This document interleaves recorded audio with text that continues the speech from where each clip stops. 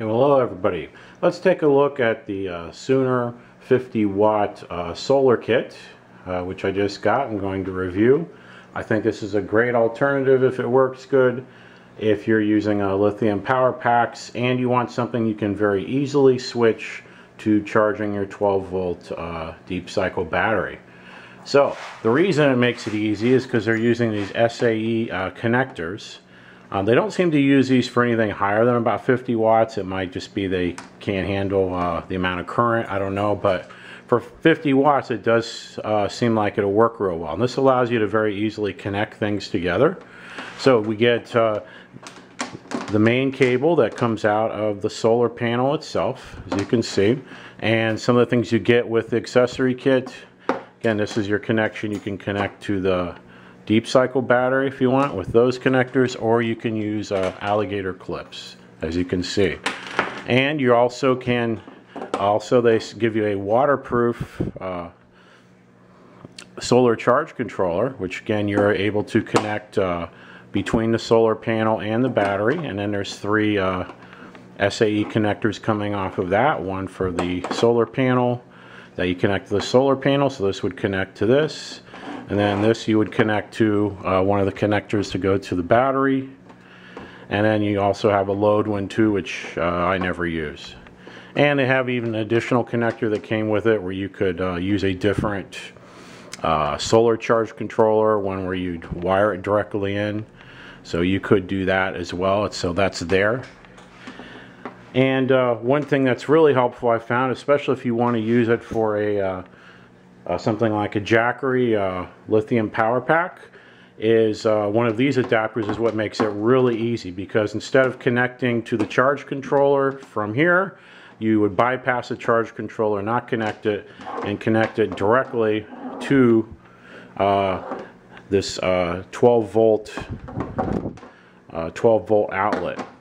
So we're going to take a look at that and see if that will work and see how much wattage we can get out of the solar panel itself. So it's getting close to 11 o'clock, so we're going to take a look and see what we can get. Alright, so now we're testing this Sooner Watt 50 watt panel. So I just have it leaned up against a little pot so I can adjust it. So this is early January, so it's not the greatest time, but it is a fully clear day, so we're getting full sunshine on an early January day.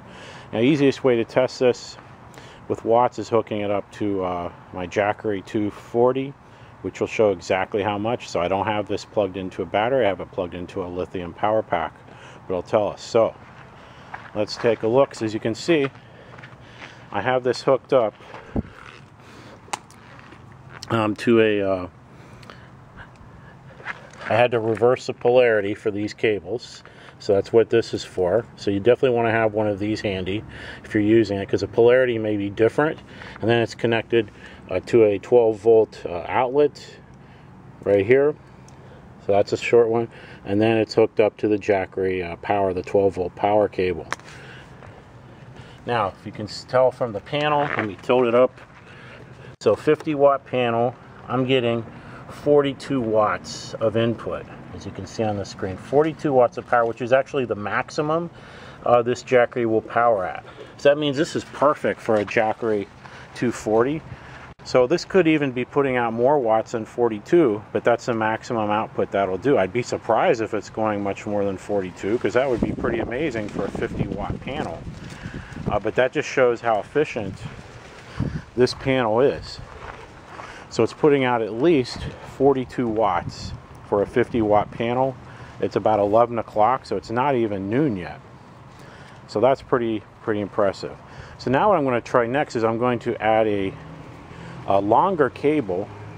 So we're going to connect a I think it's a 16-foot extension cable, SAE extension cable, to this, and we'll see if there's any power loss by doing that. Alright, so I've added about a 16-foot long extension cable, SAE extension cable.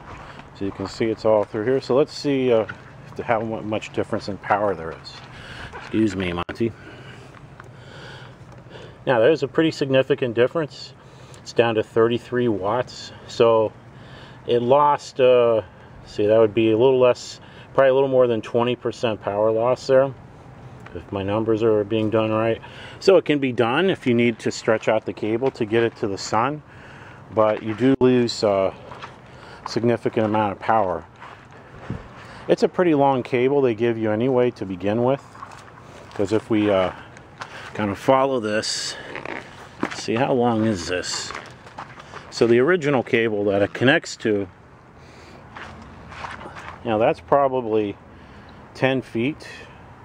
So you get about 10 feet to begin with. So I added another 16 feet. So I'm at about 26 feet right now.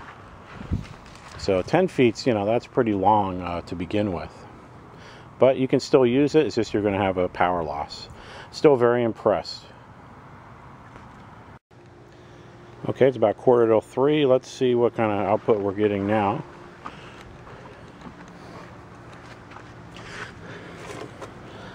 Alright, still getting 37, 38 watts of output at close to 3 o'clock. I'd say that's pretty impressive for a solar panel, a 50-watt solar panel, so very impressed. Alright, so kind of let's have in conclusion here, very pleased with this kit. I got, I think it was $87 off of Amazon. This is January of 2020. That's way cheaper as far as, first of all, a solar panel to power a Jackery 240 or a 160. That's by far the best deal because it gets you the maximum amount of output for that, because those will not take anything more than 42, and they will only charge up to 38 when you're hooked in to 12 volt or to AC power. So this went to the absolute maximum it could go, so that's perfect. So this is a perfect size for the Jackery, and you can easily switch it over and use it for 12 volt batteries, deep cycle batteries, which I think is great. And that's something you can't do with a lot of the solar panels that are out there specifically for something like a Jackery or something else. One thing I do want to make clear, if you're getting a SCE connectors, other accessories like this one, all right, for the 12 volt receptacle, you do want to make sure that this came with the kit. By the way, this is a reverse, it reverses the polarities, because this didn't come with the kit, so it did not match up. In other words, the negative, let me see, in other words, when you switched, like these were both positive, that was a positive and that was a positive, or that and that was a negative and that was a negative, or vice versa. And that's why it wouldn't work without this being plugged in. So this reverses the polarity, so I hooked that up, and that allowed it to work. So when I didn't do that, when I first tried it, I hooked it in and just nothing happened. The Jackery didn't turn on, nothing happened to it. So it didn't hurt the Jackery, but it could hurt a charge controller or a battery if you do that, if you're using something that didn't come with the kit and you're not sure of the polarity on the accessory. So you do want to test it, the polarities. There's different ways to do that you can research, or if you have something like a Jackery, you can test it with a Jackery. Because if it doesn't come on, it'll tell you that the polarity is wrong. So just make sure you're careful when you're using accessories that don't come with the kit, because you could cause a problem if the polarities don't match. But in conclusion, I'm very happy with this. This is a great deal. There is a link where you can check the current prices of this kit on the Amazon link below in the description box. So highly recommend this so far. I mean, if there's any problems, I'll certainly post it, but I don't foresee anything. Everything looks to be good. Down the road I might even get a second one, because I'm thinking of getting a second Jackery down the road, maybe another year or so, and I would get a second one of these panels to go along with it. So it's great for camping, great for emergency preparedness at home for power outages. This will serve both goals very well, and this is actually pretty lightweight too. It's not really heavy, so very pleased with it. Now I haven't tested the charge controller, but it is waterproof, and that's something you don't get like if you get like a Renogy or something like that.